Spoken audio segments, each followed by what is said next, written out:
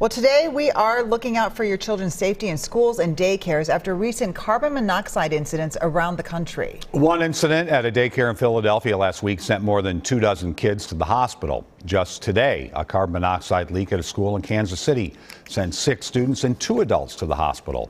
A CBS News investigation revealed Pennsylvania and Missouri are among many states that do not require schools and child care centers to have a CO detector. Jonah Kaplan did some checking on Minnesota laws and what's very different in Wisconsin. It's long been known as the silent killer, which is why the message from fire marshals always loud and clear. Carbon monoxide detectors could save your life.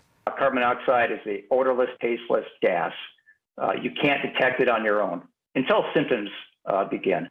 So you need that alarm for early warning. Just this past weekend, investigators blaming a CO leak for killing a Twin Cities couple on a hunting trip in Mille Lacs County. Last year, CO killing a family of 7 in Moorhead. Now there's a nationwide alarm after a broken heater led to a carbon monoxide leak inside a Pennsylvania daycare center. There were no detectors inside, and Pennsylvania law didn't require them. As of March 2020, the new fire code here in the state of Minnesota generally requiring preschools, daycares, and schools to have carbon monoxide detectors either in every classroom or place a detector by a fuel-burning appliance, a source of where CO could be coming from. That's a boiler room, or that's near the furnace or an HVAC. There is, though, some fine print. In Minnesota, those new building codes, the fire codes, it only applies to new construction.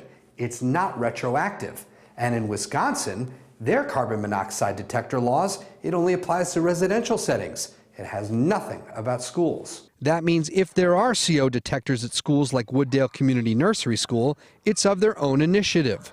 I just think people should do things that keep them safe. I don't know why you wouldn't. For parents, the fire marshal's school inspection team offering them many good questions to take to their child's school administration. I would ask what type of system you have, where are the detector locations, and most importantly, where does that alarm signal go? Jonah Kaplan, WCCO 4 News. Tonight on the CBS Evening News, Nora O'Donnell investigates carbon monoxide detector requirements to keep kids safe. That's coming up at 5:30 here on WCCO.